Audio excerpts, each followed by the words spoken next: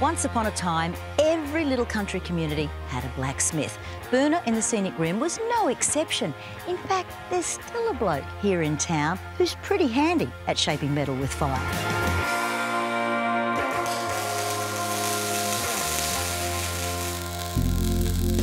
Forget bellows and forge. This modern-day smithy wields an oxy-welder to shape whimsical metal sculptures. Christopher Trotter is a renowned artist with works on show all over the Great Southeast and across the green fields of his Boonah property. It's like an outdoor art gallery crossed with a crazy junkyard. Chris, this is pretty much an incredible man cave. How do you know where to find everything? Well, you'd think it looks like there's no order, but this is like a library of materials that I've been collecting for like 20 odd years, and believe it or not, I pretty much know where everything is. So does every piece speak to you? I've collected them all for that reason. They speak to me, but whether I use them, I might use a piece in like 10, 15 years' time, you never know. But they're just amazing objects, and it's a shame to see them just get chopped up and recycled. Inspired by Mother Nature and Dr. Zeus, Chris uses scrap from the mining, aviation and motor industries to make machines that are artistic, rustic and organic all at once. You should have a look at this thing. This thing's called the Vomiter. It's probably one of my more unusual pieces. And don't tell me it vomits. Well, it does. It's basically built about an old sludge pump. So we've got an old stationary engine that pumps water up through this head, and it surges.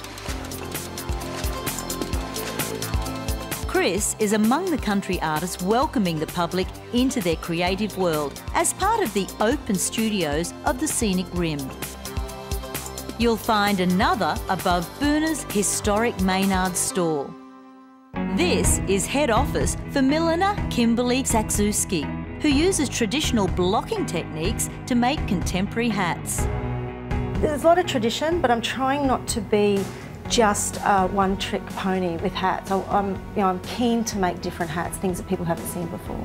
And your inspiration for your creative pieces, where does it come from, Kimberly? I'm loving steampunk at the moment and Victoriana, and I love the big bulbous shapes on top of the space above the head. And I love a close hat. I don't really like a big brim. I love something that's close because it shapes down to your face. I like old style hats, top hats, but I'm really trying to create my own signature shape as well.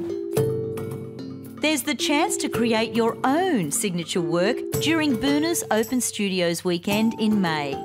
Bettina Mosca is one of the artists holding demonstrations and workshops during the event. Today, she's giving me a lesson in batik, creating patterns on fabric using hot wax, dye and stamps. When I'm teaching, I usually use these stamps here that I've made. They look like toilet rolls. Because they are. Just 60 seconds in the hot wax and my dunny roll stamp is ready to make art. Bettina, I've got to ask though, I remember wearing batik when I was going to the surf, and here you are making beautiful batik fabrics out in the middle of the country. Yeah, no, it's probably a bit strange, isn't it?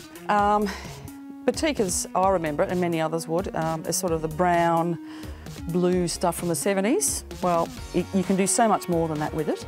So, Laurel, you've now put the wax around and it creates like a little dam, which we can then take over to the colour. So that little wax mark there is like a little wall, it's like a little boundary, and it'll stop the colour from bleeding through. That's right, yeah. Oh, lovely.